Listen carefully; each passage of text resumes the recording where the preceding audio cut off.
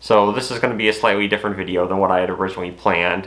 This is going to be me discussing, just in conversational style, how I have contracted and then recovered, or am recovering from the COVID-19 virus.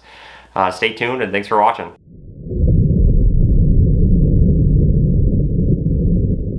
If you don't already know, I'm Dr. Ben. I'm a practicing full-time emergency physician in the Midwest of the United States. I have a passion for healthcare and health information. I've created this channel to empower and inform people out there about health conditions and my experiences as a physician.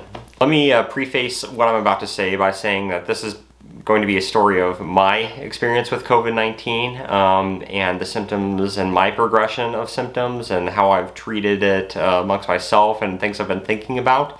It is not the experience of others. Everyone who gets this virus seems to have symptoms in a slightly different way, progression of symptoms and severity of symptoms. I've been very blessed in my symptoms to call that they're fairly minor, and you'll hear about that. So again, let me preface this by saying this is my experience and is not always the experience of others, and not necessarily the experience of you if you are going to contract this virus in the future.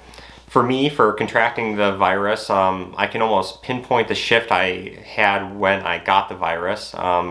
We're currently in the second surge here in the Midwest of the United States. I took care of a shift with six very sick patients with COVID-19, several of them sick enough to be admitted to the hospital. I wore all my protective care equipment, my N95, my gown, my protective eyewear, gloves obviously, wash in, wash out. And despite that, you know, I still contracted the virus. I had thought at the time that my risk was minimized enough to where, you know, I wouldn't get it. You know, clearly, time and time again, it's been shown that even with the best equipment and protective measures, people can still get the virus. And I think, unfortunately, that's what happened to me. 5 days after the shift, I started feeling like I was coming down with a little bit of kind of an early cold. I just woke up feeling chilled. Just muscle aches, a little bit more than what I would expect for being an active, busy guy. I went on a walk with my wife outdoors and just came home and just felt really wiped out, like extreme fatigue. And that evening I began to have sore throat, congestion, I had this piercing headache, and my muscle aches got worse. I didn't have a fever at that point, but it was enough to where, as a practicing emergency physician, I can't have those symptoms and not be concerned about COVID, particularly since I'm going to be taking care of very sick patients who have a lot of comorbidities and who are at a very high risk for serious damage or even death, unfortunately, if I were to give it to them. So it was enough to where I felt compelled and mandated to get a test.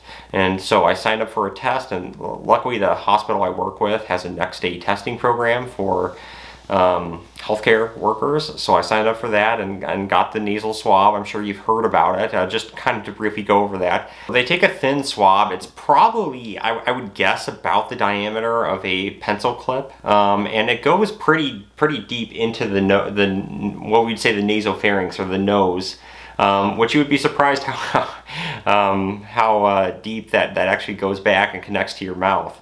So the person who did it was fantastic, but even then, it's an uncomfortable thing. If you've had it, you know what I'm talking about, and it's enough to where you would definitely want to not come down with the virus enough. It's just to not be tested with this.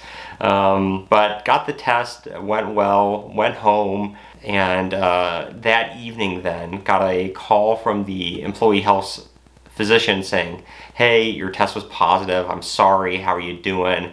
And then from there, here starts a 10-day mandatory quarantine for me, and obviously missed shifts because of it. And just another point here, as a physician and someone who's worked most of my entire life, there's a I don't know if shame is the right word. There's a component of feeling weak if you call off of work for any sort of illness, particularly something where scratchy throat, headache, muscle aches, you know, that's fairly minor. You can work with that normally. And as a point of pride, you know, all through medical school and my emergency training years, we worked sick.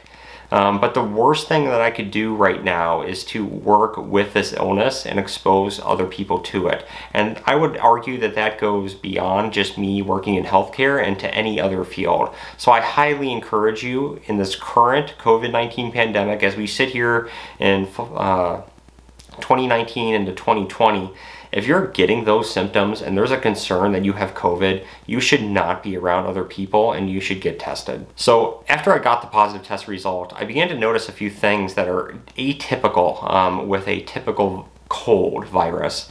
First off and most dramatic was that next day I completely lost my sense of taste and smell. There are so few things that I can taste, very sweet things.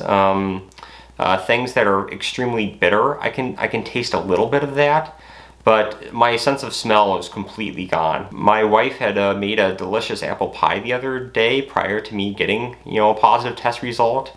I remember eating it that day when I started to feel ill and it being delicious. We warmed it up, it felt good on my throat, but then that next day after I started to lose my sense of taste and smell, I could not taste any of it. I could taste the texture, or I could appreciate the texture, but couldn't taste the apple, couldn't taste the bread or the crust. Me and my wife went to the cupboard. We began to pull out spices and have me smell on them. Couldn't smell any of them. Even the strongest garlic concentrate. Couldn't smell any of it. And this was not just because I was congested. Normally when I have a cold, you know, you don't smell as well. You're so congested, you just can't move air back there. It's not because of that. I've been doing lots of nasal rinses, having my nose washed out.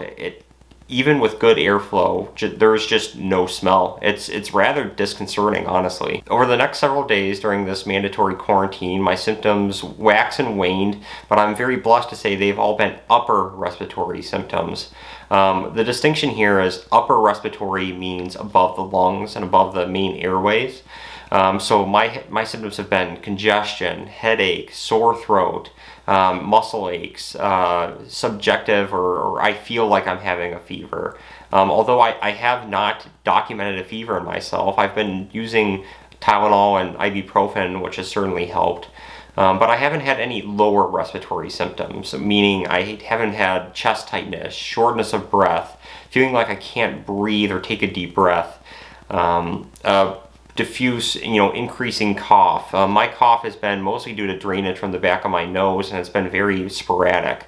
I've had some nausea, but I haven't had vomiting. I have still been able to eat through it, although that has kind of waxed and waned too in terms of appetite.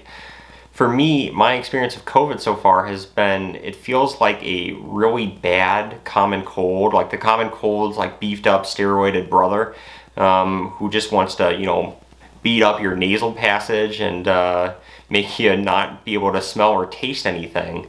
But other than that, I've been sleeping anywhere from 12 to 14 hours a night and still take naps throughout the day. Just for that extreme fatigue, which I guess is another differentiator for me between other illnesses. I've just been so wiped out from this. It's felt like I've been hit by a truck, and I'm a pretty healthy, you know, early 30s-year-old guy. In terms of treatment, what has helped for me, and again, this is my perspective, and what I would counsel most patients who contract this virus is symptomatic control. We don't have a treatment right now for this viral infection. There are some medications, some antiviral treatments that are coming down the pipeline, which the FDA is starting to approve. Those things are reserved for hospitalized, severely ill patients though. It's not something we can give out to the community. So when I talk about symptomatic care, what I'm doing is what I tell patients to do. Tylenol, Motrin, which is ibuprofen, throughout the day for muscle aches. It also just makes you feel better. It gets you a little bit more appetite. Decreases your headache. For congestion, I'm a huge fan of combinations of guaifenesin and dextromethorphan. Honestly, studies are still out on how effective these over-the-counter cough and cold medicines are. I think they make me feel better, so I tend to use them. You can use a combination, something like Dayquil, NyQuil, Robitussin DM, all of that pending you not being on medications that have side effects with those, or you having a comorbidity like, you know, liver disease or kidney failure where you wouldn't be able to take that, and that's an individualized thing you'll have to talk to your doctor about. The other thing that's been a godsend for me is nasal rinses. I'm a huge fan of Nettie Rinses. I'm not endorsed by them, I'm not paid by them, but it sounds gross if you've ever heard of people talk about it. It's where you fill this with distilled water and you add a salt pack, which they package in with this, and then you squirt it up one nostril and it flows out of the other nostril, so it forms this circuit around your nose and it helps you clear the mucus out. Cannot recommend it enough if you have congestion. It just helps get everything out, helps your sinuses start draining, get that crud out of there. That's been one of the key things, particularly when I, you know, need to sleep and I just feel so congested and feel like your head's a balloon. That's been a go-to for me. Now, in terms of, you know, dealing with the emotional and mental strain of a COVID diagnosis, that's a very real thing you need to consider. For me, a lot of it was placed on thoughts of my wife, who obviously I live with. I don't have children right now, but being around someone who could potentially get infected with this, and again, the virus affects everyone differently. While me and my wife are healthy, there are still reports of people who get extremely sick and even pass away who are healthy people. So it's not a disease to be trifled with. This is not a common cold.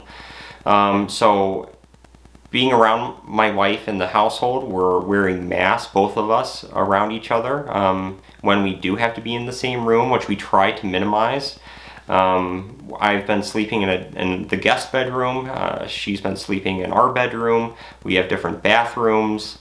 Try not to eat, you know, next to each other like we typically do. What's concerned me also is that from that shift I worked where I think I got COVID up until when I started showing symptoms, that was a full 5 days. I had a 5-day asymptomatic period, which is kind of standard. The CDC says it's about 5 days for an incubation period, meaning from the time you contract the virus until it's replicated enough for you to show symptoms. And that's another thing that's unique to COVID-19 is this prolonged carrier state, asymptomatic carrier state, in which you are infectious during the last several days of that state. Prior to that, you know, we weren't wearing masks around each other, and it's very possible I could have given her the virus. Now, thankfully, she just had the test today, and I've had the virus now for, I think 9 days today.